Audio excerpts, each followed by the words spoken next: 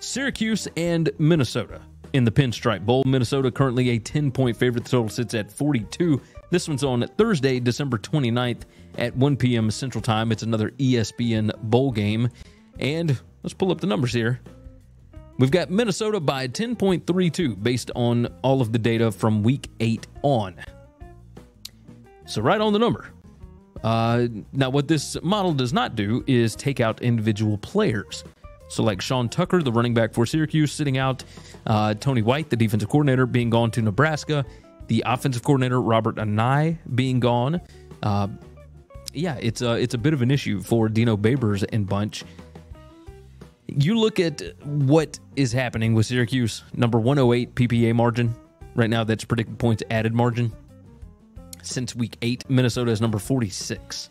The strength of schedules, very similar. Syracuse, number 53. Minnesota, number 59. In that, I think Minnesota is just a significantly better team. Tanner Morgan, it appears, is going to try and play in this one. That Minnesota defense, really, really good against the run. And you see here that Syracuse not good at throwing the football. Number 126 PPA per pass since Week 8. Number 124 in passing success rate. Garrett Schrader just is not able to get it done, and teams have figured out how to key in on him. That Minnesota defense, not going to have to worry about the pass too much, I don't believe, because I think that they are going to run the football a little bit more here. I could be wrong. I mean, they're throwing the ball 56% of the time. A lot of that maybe has to do with the fact that they get behind in these games, or at least have. Was not a good end of the year. I'll say that for Syracuse. That Minnesota rushing defense, like that's what Syracuse was a little bit better at. Number 87 PPA per rush. Minnesota, number 10 PPA per rush allowed. Number 12 in rushing success rate allowed. They're number 20 in offensive line yards allowed. I just don't know how Syracuse is going to be able to score in this game other than maybe some big plays. Because Minnesota's number 69 in rushing explosiveness allowed, number 81 in passing explosiveness allowed. But it's not like Syracuse is great at either one of those. On the other side, Minnesota's going to try and run the football. And you look at rushing success rate, number 55 for Minnesota's offense, number 119 for Syracuse's defense. The PPA per rush is about the same. Number 67 for Minnesota's offense, number 62 for Syracuse's defense.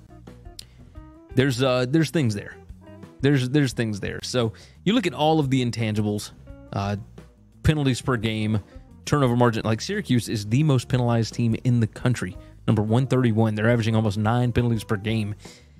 And Minnesota is only averaging 3.7 per game. They're number 2 in the country.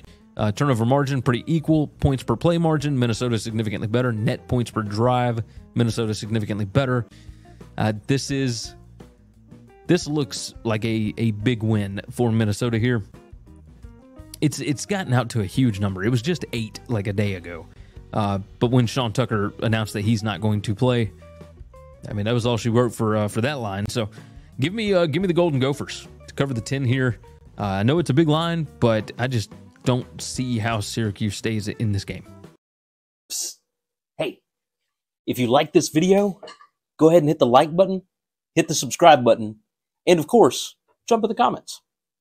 Thanks for listening to Winning Cures Everything. Make sure and subscribe on YouTube or your favorite podcast app, and make sure to leave a nice 5-star review. You can follow Gary on Twitter @GaryWCE, and the show is @Winning Cures.